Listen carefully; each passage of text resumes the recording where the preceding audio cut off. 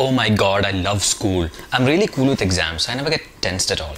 My grades are not really that high, but my parents are fine with it. My teachers are so supportive.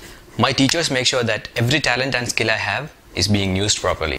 My relatives, they are not at all bothered about my grades. My aunties, they never ask me about my future plans. My parents never compare me with my cousins. It's okay with mom if I take a day off at school. My teachers never judge students based on their grades.